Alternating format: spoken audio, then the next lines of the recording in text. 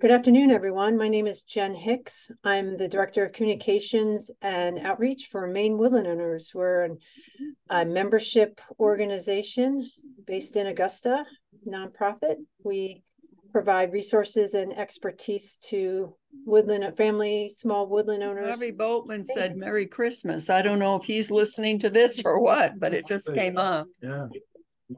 Hello. I'm going to go ahead and mute folks so we have some ability to we're going to have Dan Jacobs presenting soon. So I'll go ahead and make sure everybody's muted. So if you are, a lot of you are already Maine Woodland Owner members. We'd love to have new members if you have not joined yet. As a member, you receive a monthly newsletter and updates and information about programs like this one. And we also have a very robust resource website at mainewoodlandowners.org. So hopefully you'll learn more about us after this program if you already don't. And we have a wonderful group of people, a lot of people with woods in all different parts of Maine. Today's program is quite unique. It is one of the authors of a publication that comes out of the Maine Forest Service Department, The Woods in Your Backyard. Dan Jacobs is a licensed forester. He's worked with Maine Forest Service for many years. He's currently the Maine Forest Service Enforcement Coordinator. And sadly, or happily, depending on how you see it, he's moving on to the Maine Environmental Program, DEP, Department of Environmental Protection, as a water quality specialist. So Dan has been one of our resource people for articles in our newsletter around water quality practices in your woods. And he's also been a big part of this Woods in Your Backyard program and a guide. And today he's going to talk about he's going to talk about this particular guide, why it's important, and how you can get yourself one of these guides and use it as you are working with your woods. For us as Maine Woodland Owners, we are really glad to have this type of publication available to our members. We have a lot of folks who are joining us who are relatively new owners. This is a guide that does provide guidance around first steps when you're in your woods, things to consider, but it's also a great guide for people who've owned woods for a while. It's a great reminder of ways that you can enjoy your woods, protect your woods, considerations for future management concepts. So Dan, we're really lucky to have Dan here, and I'm going to have him join us here. He's going to do about a 30-minute presentation, and then we're going to open it up for Q&A at the end. So if you do have any questions as he's presenting, if you need some clarifications, please go ahead and unmute and just jump in and ask your question, or go ahead and send your question on chat. I will be monitoring the chat. So without any further ado, I'm going to pass this on to Dan Jacobs. And Dan, thank you so much for doing this for us. Thank you for having me, Jen. Can you hear me okay? I can. Okay, fantastic. Again, my name is Dan Jacobs, and I work for the Maine Forest Service. I've been with the Forest Service for a little over 23 years. Most of that time I was a district forester, and I'll explain a little bit about that job towards the end of the presentation. Currently, and for the past 2 years, I've been the Regional Enforcement Coordinator in Northern Maine. Today, what I'd like to talk about is the Woods in Your Backyard, which is one of the Maine Forest Service 5 signature publications. And I'll have a slide on all those in just a moment. This is a fantastic book. The first edition was put out in 1999. And this second edition came out in 2020, right at the beginning of the COVID pandemic. And I was a part of the team that developed and wrote this second edition book. So this presentation will be pretty much an overview of the publication, a little bit of a discussion on the job of the district forester and how they work with small woodland owners. We have a short video that is going to come into play about 2/3 of the way through this. And then I'm hoping we'll have plenty of time for questions and answers at the end. And I appreciate everybody participating today.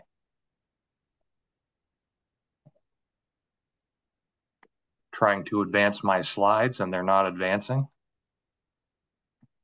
Okay. Jen, can you confirm that you can see that new slide? Yep. Okay. So the topics that I'm going to talk about today, each one I'll talk about just briefly will be 1 or 2 slides in length. I'll give a brief background of the Woods in Your Backyard publication, talk a bit about who the intended audience is and who can benefit from this book. Briefly, I'll cover the team that wrote the second edition publication. We'll go through the parts of the book and how to use the book. Obviously, probably a lot of folks are going to want to get a book, so I'll tell you how to do that towards the end of the program. And I'll talk a little bit about how that getting a book aligns pretty nicely with the district forester program at the Maine Forest Service. And then, as I said, we'll have time for questions at the end. So hopefully everybody can see this. This is a slide that shows the 5 signature publications of Maine Forest Service. And we have a lot of publications that are on our website. We have probably 30 plus information sheets on a variety of topics, from tree growth to managing eastern white pine. So these are not our only publications, but these are the ones that we kind of consider our premium publications, and they're the ones that are in the highest demand typically. So for this talk, the Woods in Your Backyard is center stage, and I won't say much about it during this slide, but we're gonna talk about that in a little bit more detail going forward. So starting from the bottom left and then going clockwise, in the bottom left we have the Forest Trees of Maine, which is, I am guessing, probably our most popular publication and our most recognized publication. And part of the reason for that is it was first published in 1908, and they printed 3,000 copies for school children, and it's been in continuous print pretty much ever since that time. In 2008, we decided to do a centennial full color edition. Up to that time, it was just black and white kind of line drawings of trees and parts of trees. So this is a tree ID book, all the native trees in Maine, a few shrubs, and it's extremely helpful to small woodland owners, and it's extremely popular. The next book, moving clockwise, going into the upper left, is What Will My Woods Look Like? This is a newer publication for the Forest Service. I'd say it's between 5 and 10 years old. And this publication, excuse me, can be very helpful for woodland owners because it shows different forestry treatments and practices. It shows before and after pictures from the same locations, and it gives descriptions of the different forestry treatments and practices and why they were implemented. So if you are wondering what a commercial thinning looks like in a softwood stand, that one of those would probably be in this book, and you could see what that looks like and get a good description of it. So if you're considering a certain forestry treatment, then this would be the book to... Yes? Is there a question? Nope. Okay. I just thought I heard somebody. So this would be a book to look to try and find an example of what a particular forestry treatment would look like. Excellent book, pretty popular, and one of our newer publications. The next publication, going in order clockwise, is the Forestry Rules of Maine. This book is relatively new. The first edition came out in 2014, and I was on the development team for this publication as well. And this gives a summary of all the different forestry regulations that are in Maine. And it's regulation by regulation summary with links to get additional information. It takes out all the legal speak and all the terminology that may be difficult for some folks to understand. It kind of boils the rules down and makes it hopefully a little bit easier for people to comply. And as we all know, or will know if you're new to forestry, there are a lot of regulations to be aware of. So this book can be very helpful.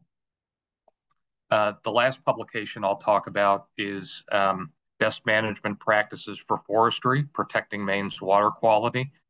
And this is what we generally call our BMP manual.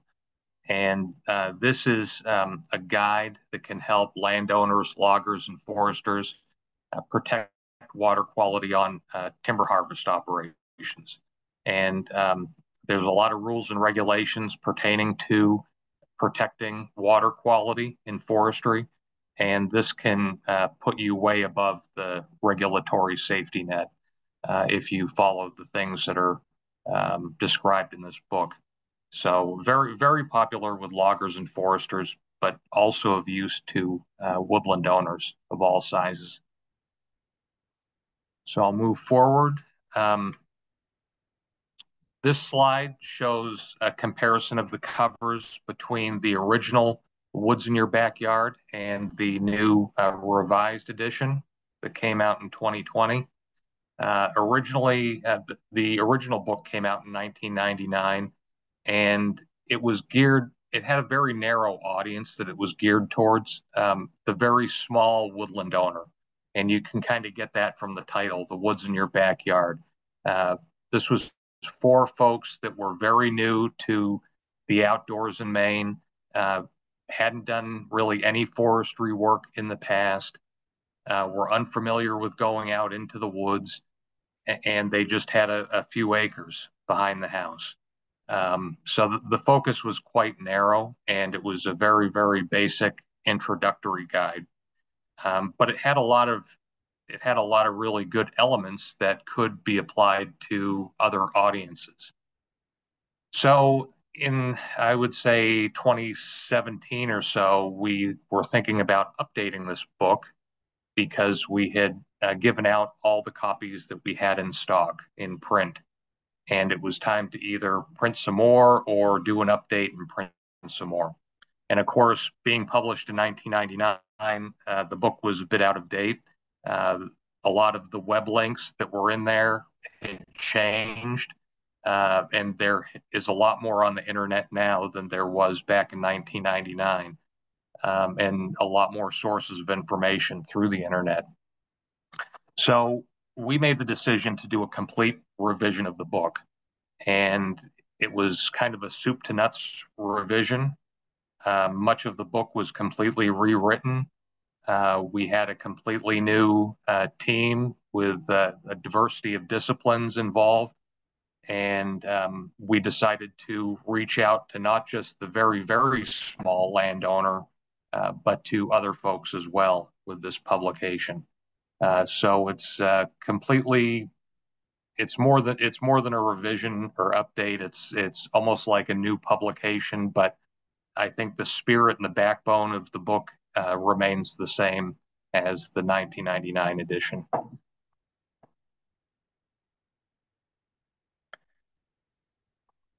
One thing before I get into the text in this slide is that a lot of the pictures that are in the Woods in Your Backyard are pictures that come from the Forest Service, particularly the district foresters when they're out in the woods or they're helping folks. They are encouraged to take pictures. And we have a pretty nice library of images at the Forest Service. And so most of the images in the book come from our foresters. However, there's a few wildlife pictures and other pictures that we brought in from outside, like the bear picture on the left. That came from a wildlife photographer. I think that person does some photography for IF&W from time to time. The picture on the right is a vernal pool workshop that we did in Aroostook County years ago. And you can see there that the instructor is gathering egg masses or looking for egg masses in that vernal pool, amphibian egg masses. So that's one of our pictures from in-house. Who is the audience? Well, the audience could be just about anybody in the world of forestry or the world of the outdoors. Certainly small woodland owners are an audience for this book and could benefit from it. But I think woodland owners of almost any size can benefit from this publication. Home and camp owners that either have a few trees or they're surrounded by forest, they can benefit from this book. Students and teachers, there's a lot of activities that are in this book, and I think that teachers and students would be advised to try to use some of those activities to put some things into practice in school. And basically anybody with an interest in the outdoors, I think, would have an interest in some component of this book to some extent. So I feel that even a forester who has training and expertise in forestry could probably get something out of this book. So generally speaking, there's something for everybody in the new Woods in Your Backyard publication.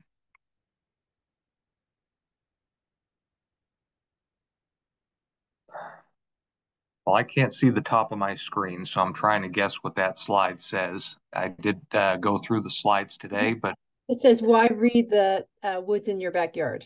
Okay, that was going to be my guess. Thanks, Jen. Why read the book Woods in Your Backyard? Well, it gives a great general understanding of the Maine woods. Some things that are in there are project ideas and educational activities. I believe there's 8 activities, which are kind of not really elaborate, but they take a little bit of work to go through them, and they're fun. The project ideas, there's project ideas scattered throughout the book, and we'll talk about that in just a second. That's why I put project ideas in red. I think that will be our next slide, will be an example of that. There's also a really nice glossary in the back of the book that can help you with some of the forestry and natural science terminology. So there's not a lot of technical terminology in the book, but there may be a word that you bump into that you're not sure what it means. The glossary can be pretty helpful. So like, what is an even age stand? That may be one of the terms in the glossary. Tips on how to get additional assistance. So throughout the book, there are web links. Maybe there's some guidance within the book on creating a rain garden. Well, in that particular instance, there's probably going to be a link to go and get much more information on how to develop a rain garden and what a rain garden is. There's also a really good list of different organizations and agencies that can help a woodland owner out, and that's in chapter 1 of the book. So Maine Woodland Owners, obviously, is in that list of organizations, and there's a number of other organizations in there as well. Maine Christmas Tree Growers, Maine Maple Association. So there's a pretty good phone directory embedded in the book. In general, this book will help the small woodland owner improve and enjoy their woodland. So there's a lot of different suggestions on things that can be done to improve your woodland, help you enjoy it, and get more out of it.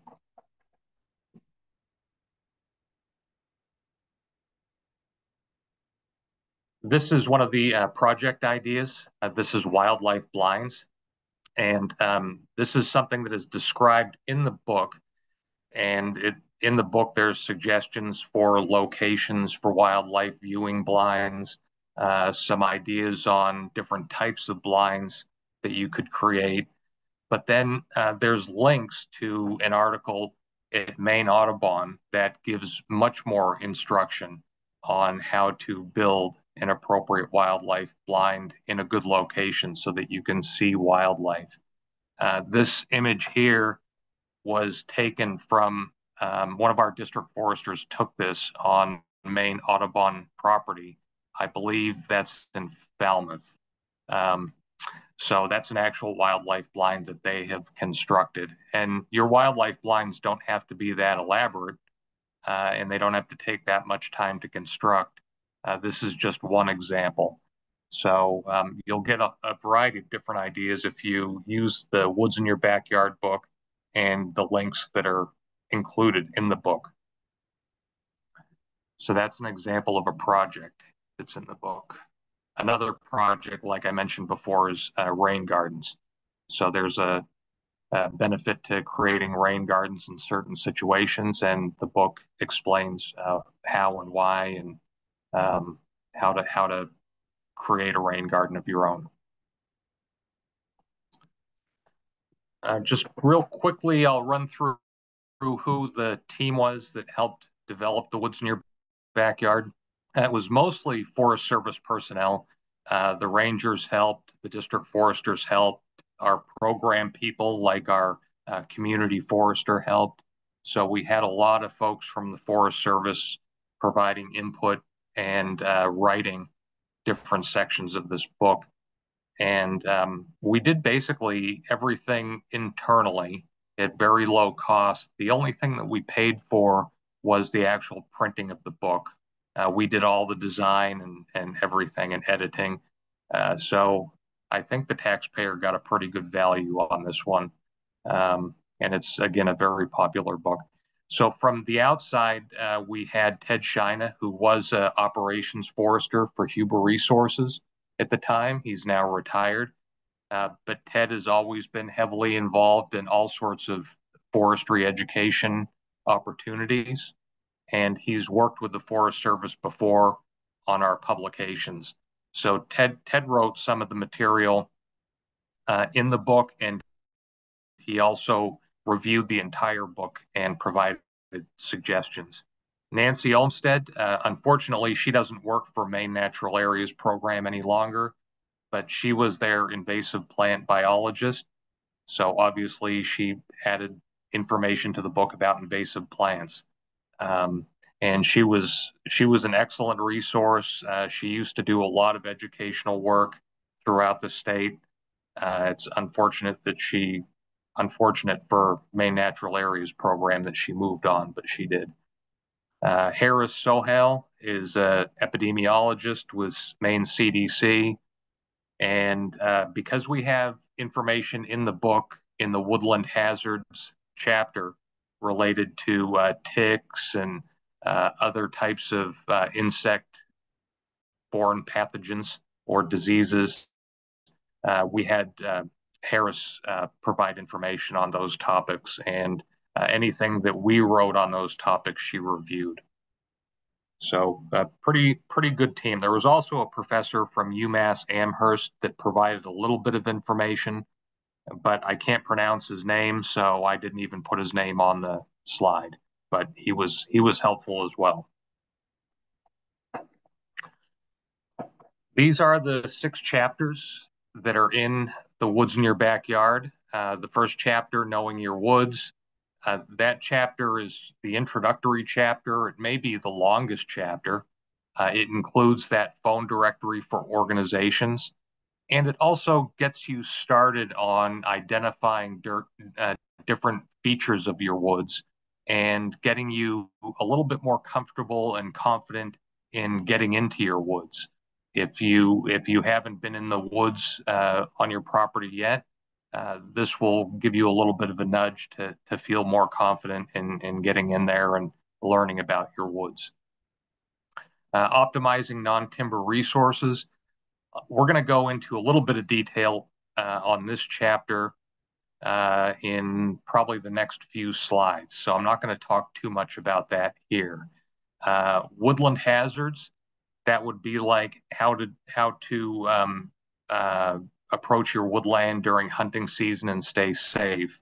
What about hazard trees that are on your property? So, and I think that in woodland hazards, I think that's where we get into navigation and orienteering. So how do you find your way around your woods, not get lost? And what happens if you did get disoriented? That's in the woodland hazard section or chapter. Chapter 4, protecting your woods.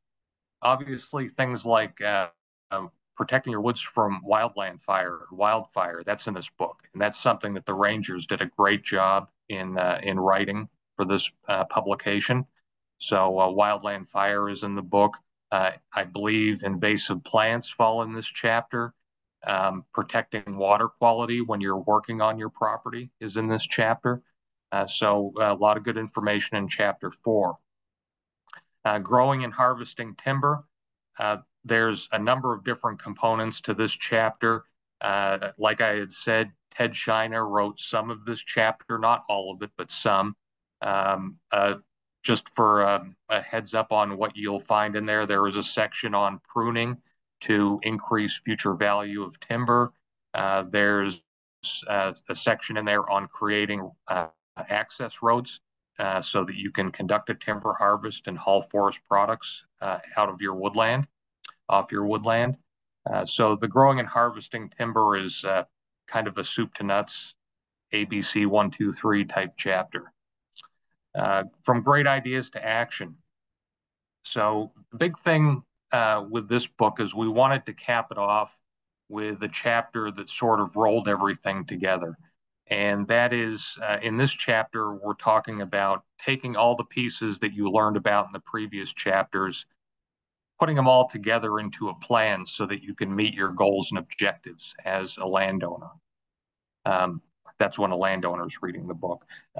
So this chapter talks a lot about planning, about working with a licensed forester and how to contact and find a forester. It's really a pretty good part of the book that rolls it all together. And I believe, if I'm not mistaken, there's information in this chapter on tree growth tax law and kind of linking the planning requirements to that for that with just planning in general on a woodland. So those are the 6 chapters in a nutshell. There are some sort of special features of the book. I call them special features anyways. They're kind of neat things that we added in there. Number 1, we've already talked about that. That's the phone book that's at the beginning in chapter 1. And obviously, Maine Woodland Owners is one of the organizations that's identified in there as being a helpful and very useful resource. Number 2, there's, I believe, 6 do you know questions, 1 at the end of each chapter, maybe at the beginning of each chapter, but 1 per chapter. And these are questions about Maine geography and Maine natural history. And the answers to these questions are in the back of the book. And the answers go into a little bit of description about whatever the topic or feature is. So the example, the year of the last log drive down the Kennebec River.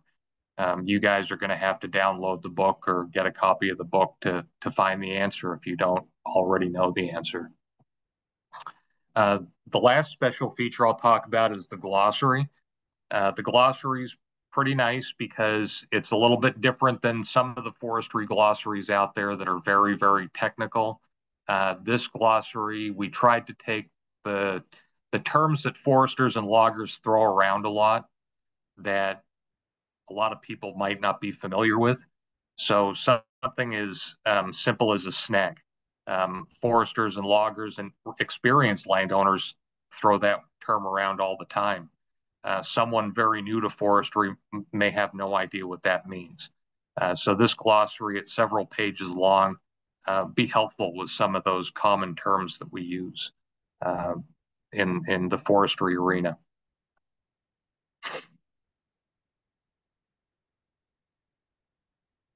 Okay, so we'll take a little bit of a closer look at chapter 2 of the book, and this is optimizing non-timber resources. And I guess I didn't put it in here, but I think Maine Extension still has somebody that deals specifically in non-timber products. And I can't remember that person's name, but I'm sure that there's an extension specialist that is specific to this area. So the sections in this book that are covered, improving your woods for wildlife, beauty and adventure out your back door, that would be things like recreational activities and improving aesthetics on your woodland. Producing specialty products, and that's what I'll focus on, is producing specialty products section. And then there's backyard family activities. And in this section, there's 2 backyard family activities. From memory, the first one is making maple taffy, and the second one, I can't remember off the top of my head, but I'm sure it's a fantastic activity. So we'll go a little further with producing specialty products.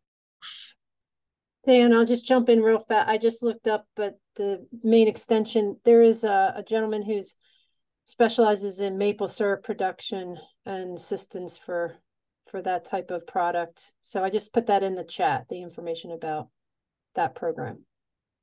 Awesome. Yeah. Maine Extension has had some really good people as far as non-timber resources. And I don't know offhand, but I imagine that we've linked to the extension publications for those different topics.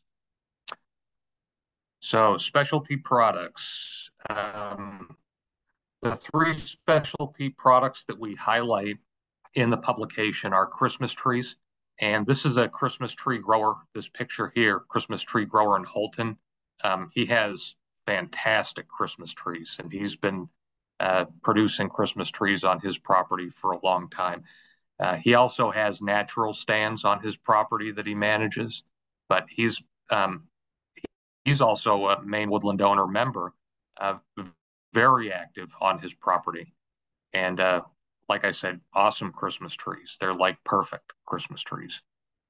This young gentleman in the middle who's checking the sap bucket is the son of the forester that manages the University of Maine's woodland.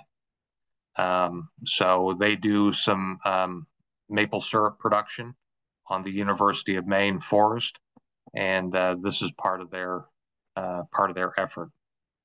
And then the wreath brush collection.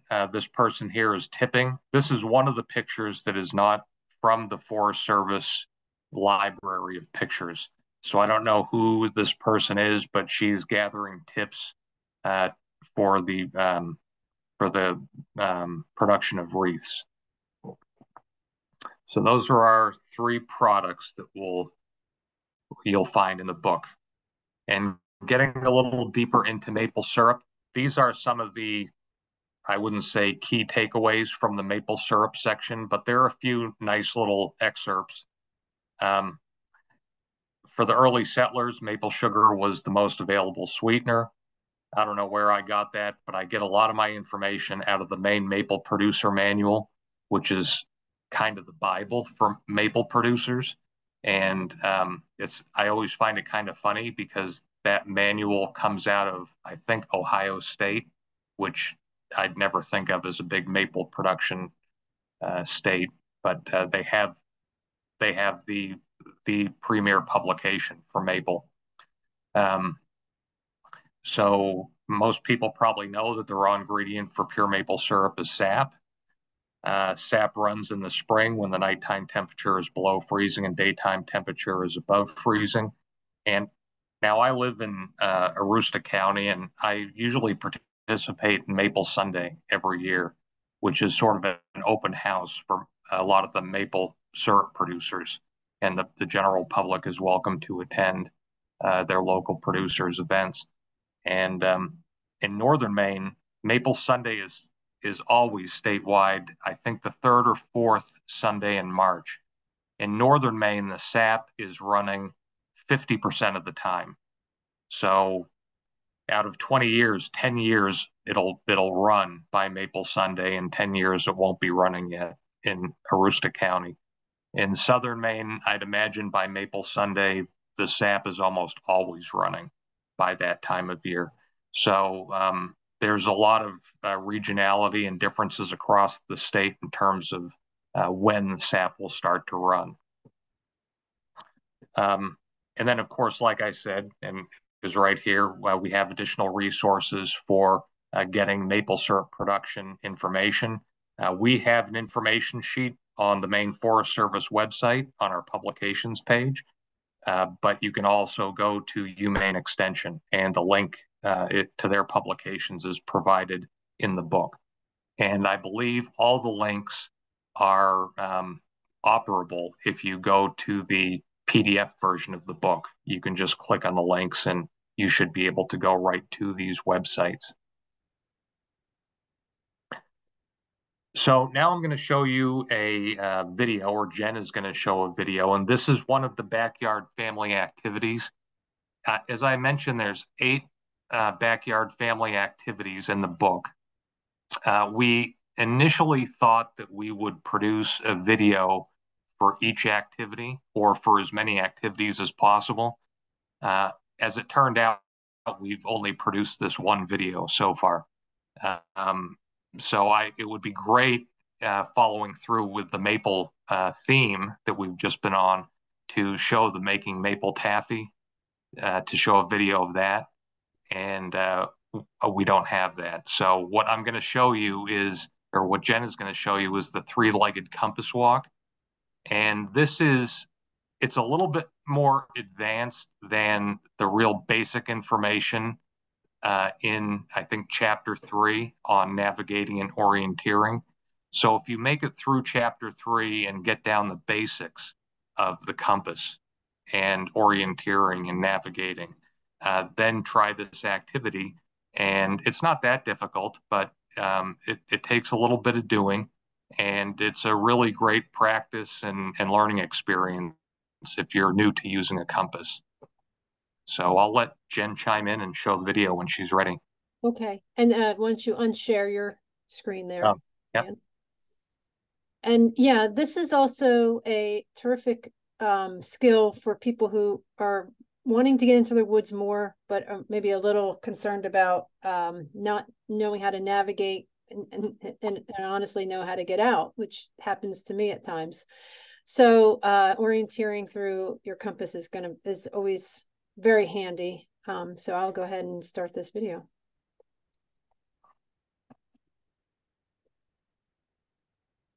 Just give me, I gotta share my screen.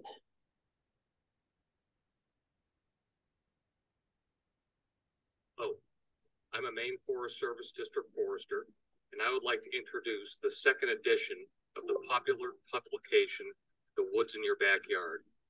The original version was printed in 1999 and was not seeing it, Jen. Small landowners, not seeing it, educators, and the general public. I'm not. You're not able to see the video?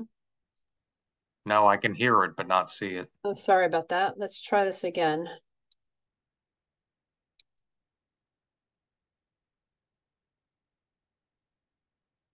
How about now? Can you see that? Yes. Okay, great. Sorry about that. Hello, I'm a Maine Forest Service District Forester, and I would like to introduce the second edition of the popular publication, The Woods in Your Backyard. The original version was printed in 1999 and was very well received by small landowners, educators, and the general public. The current version is set for release this fall, the fall of 2020, and it has been fully updated. The new edition contains a great deal of information about forestry, wildlife, and outdoor recreation. It's in an easy-to-use format, and it contains a variety of projects and activities that are fun to complete alone or with your family. In short, The Woods in Your Backyard is a great introduction to your piece of the Maine woods. Today, we will demonstrate how to complete one of the activities that's contained within the book.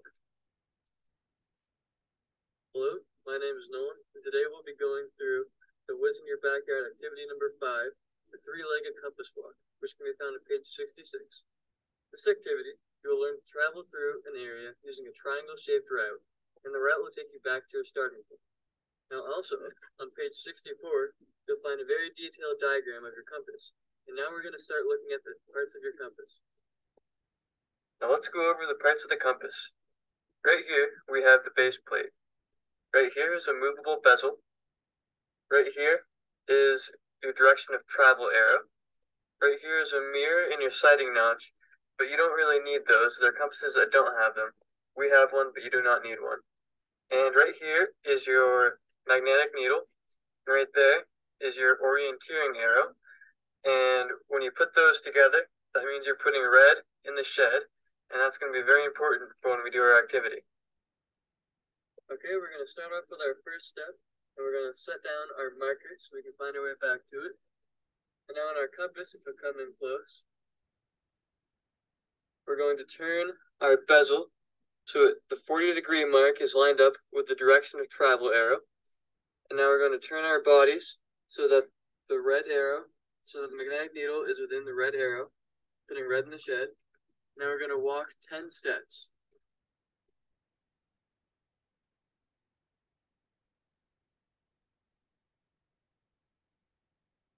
And that's our first step right there. And now that we're at our second step, we're going to turn our bezel again 120 degrees so that it goes on to 160 degrees lined up with the direction of travel arrow. And now we're going to move our bodies again so that the magnetic needle is placed within the travel arrow. And that way, red is in the shed. Then we're going to walk 10 steps.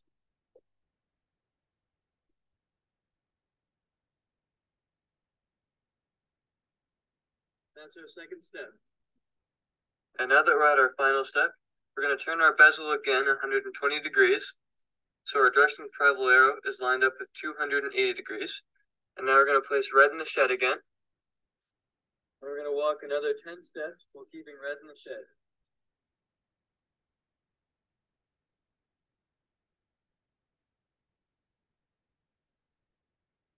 And that's our third step.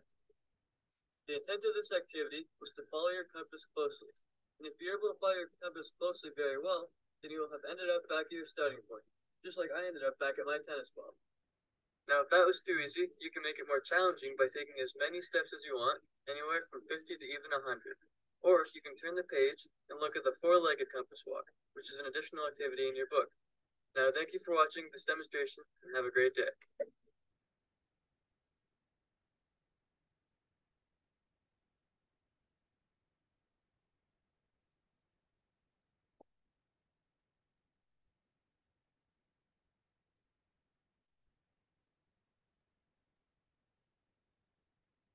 Thanks, Jen.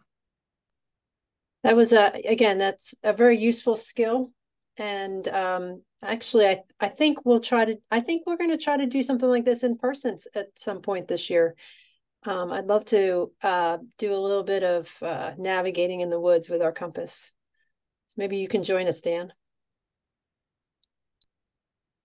My email should stay the same, so let me know. Okay, good. Okay. We only have a couple more slides, and then we'll get to question and answer. Try to move ahead here. Okay, so now one of the important things that you'll want to know is how to get a copy of the book.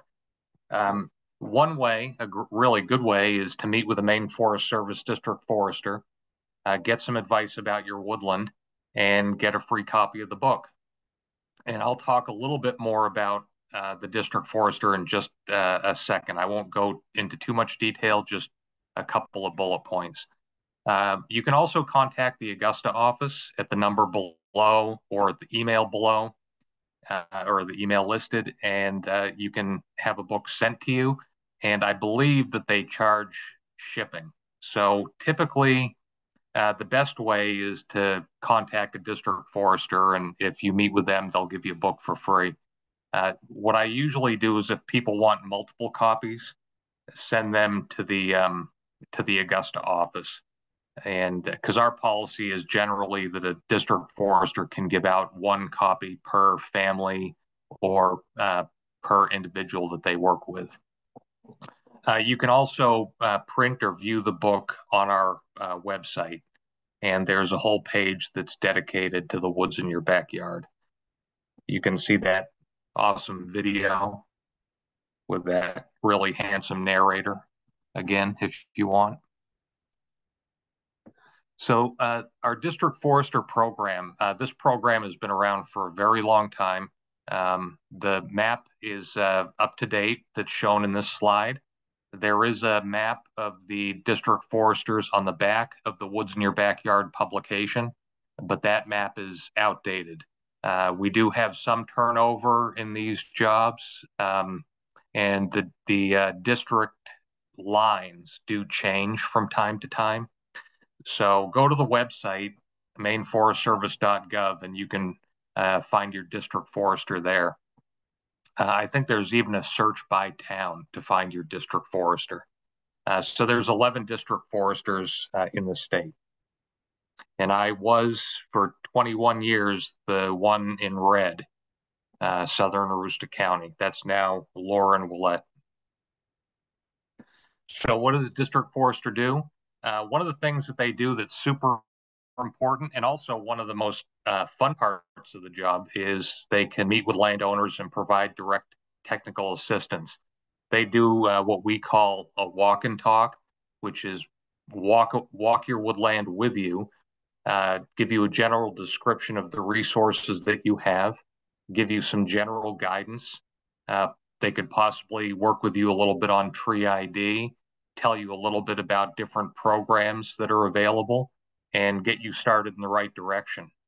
And when you do arrange one of those walk and talks with a district forester, they're able to give you a copy of the Woods in Your Backyard publication. So it's really a good deal if you're a small woodland owner. The district foresters also do a ton of educational programs. They train and do educational activities with teachers, students, loggers, woodland owners, everybody with an interest in the Maine woods. They try to do educational programs with and for. The district foresters deliver the Forest Service cost share programs, and we have a couple of really beneficial cost share programs right now. And they also implement parts of the Maine Forest Service enforcement program. And like I mentioned earlier, there's a lot of rules and regulations surrounding forestry, in particular timber harvesting. And the Maine Forest Service has regulatory authority for a lot of that. So these folks do enforcement as well. And they also do resource monitoring, which means that they collect data around the state as it relates to forestry and forest resources. And a lot of that data ends up in reports that go to sometimes the federal government, like the EPA, because the state of Maine has to do certain things to comply with federal regulations. I think I'm almost done, Jen. Okay, yep. So this is a snapshot of the Woods in Your Backyard website. You can get to this through mainforestservice.gov and find all the resources and download a copy right there. And now, if you guys have any questions, we can try to run through those real quick. Thanks, Dan, for all that information. And I can't say enough how important it is to reach out to your district forester if you've never done that and you'd like to have them come and walk your property with you. That is what they're there for, and they love that. So our website also has links to the district forester webpage, and you can just type your town and you can find which district forester is yours and reach out to them. So jump in either with a chat or unmute and ask your question.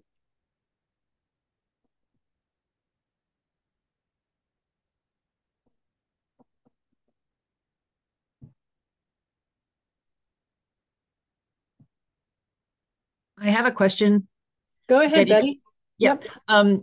the grant programs that you offer, what sort of activities would a small woodland owner qualify for with those grants? So our programs are generally cost sharing and done on a reimbursement basis. And the one program for small woodland owners right now would be the Woodland Resource Action Plan, I think it's called, which we always call it the WRAP plan, WRAP. And that's a plan, a basic plan for a woodland property for a landowner, and it would meet the requirements of some other programs like tree growth, and it would, I think, would pretty much meet the requirements of a plan for tree farm. But it gives you a really good understanding of your resources and how to meet your goals. And obviously it has stand type map and soils information, property line information, and not a complete inventory of forest resources, but a good description of what you have for timber and non-timber. So that's the primary one for small woodland owners. And then we have a very active and growing community forestry grant program. And I believe that program is also on a cost share basis, meaning a reimbursement for a portion of the cost. And that would be for towns and I think probably like schools that have woodlots and things like that, but not necessarily for the small woodland owner. So the plan program, the WRAP plan, would be the primary right now. And that's always that's a great place to start for any woodland owner, is to have an opportunity to think about what they want for their land, and if there is some cost share funds to help pay for one that you work with a forester on, that's even better. And the district foresters are really well tuned into other programs that are out there aside from Maine Forest Service. So the USDA, NRCS, they have generally money to do forestry projects and practices, and the district foresters are pretty well tuned in to what they have to offer as well. So they can give you good direction on that stuff. So would that be over and above what a private forester who's managing my woodlot would have? Is this more information that the one I use might not have access to?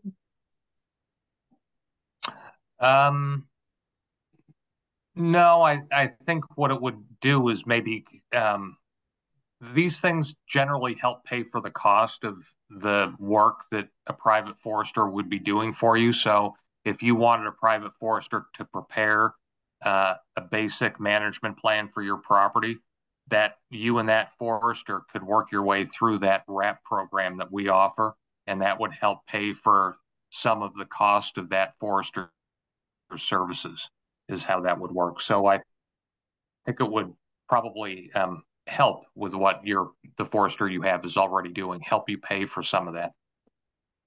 And a district forester often is the first forester you talk to.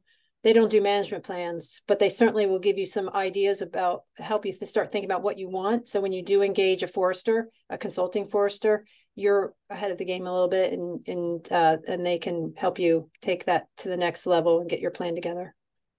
Thanks. Great information. Kim Wendt just said to Dan that she'd like to say thank you to Dan for years of great service up here in Aroostook. Much appreciated. And it's true. Dan, you've been a wonderful part of the Forest Service, and we're really sad to see you leave the program. But again, I'm hoping we stay in touch with other ways. Bruce Davis asked about any information about carbon capture plans or carbon credits. Is that something that this book might, there's nothing specific in this book about it, but Bruce was just wondering if there's anything that might link to it. So in this publication, no, but it's interesting that you asked that, because we just filled a position that is specific to carbon. And I don't know if this is the official title, but we were all calling it the carbon forester position. So if you go to the Maine Forest Service website, Andy Whitman is the person in that position. He just got hired on a few weeks ago, and he will be doing everything kind of climate change, carbon. So that would be a resource for you to check on. Do you think the Forest Service is going to continue cost share for invasive species plans and treatment? That's from Jeff McCabe. Boy, that's out of my wheelhouse. So I don't do very much with cost share programs, and my new role is doing regulations. And the person that I think is kind of heading that up would be Jan Ames Santerre. She's our community forestry program person. So if you can find her on the website through our Project Canopy webpage, she might be the one to contact to ask about that. Great. Yeah. Right. We get announcements from them when they are offering funding for that, for invasive species plans and treatments. So the fingers crossed that it continues.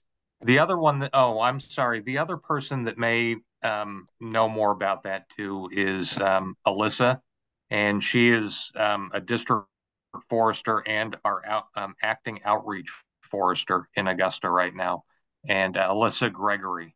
And if you're looking to get information about a RAP plan, she is also the one that manages that program from the top.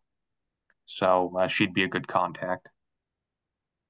And feel free to call our office. We're going to have to finish up now.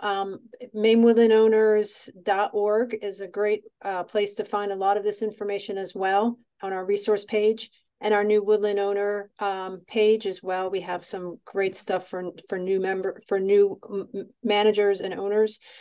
And then you can always call our office at 207-626-0005. That's what we're here for, is to have people call and get information out and help people with what they need, what they want to work on with their woods. And the Forest Service is the same, and your district forester is there to help. So we are all connected. This has been great. Dan, thanks again. I think a great way for you to finish up your Maine Forest Service job, and we really appreciate this. This video is going to be on our website, and we're hoping it's going to be on the Woods in Your Backyard website as well. So we'll let everybody know when everything is up, and get you directed to all the different resources that Dan has talked about today. I hope everyone has a good rest of their day, and I appreciate you joining us. And please join us again for our future online programs and in-person programs. Check our website, and we'll see you either in the woods or online. Thank you. Thank you. Thanks, everybody.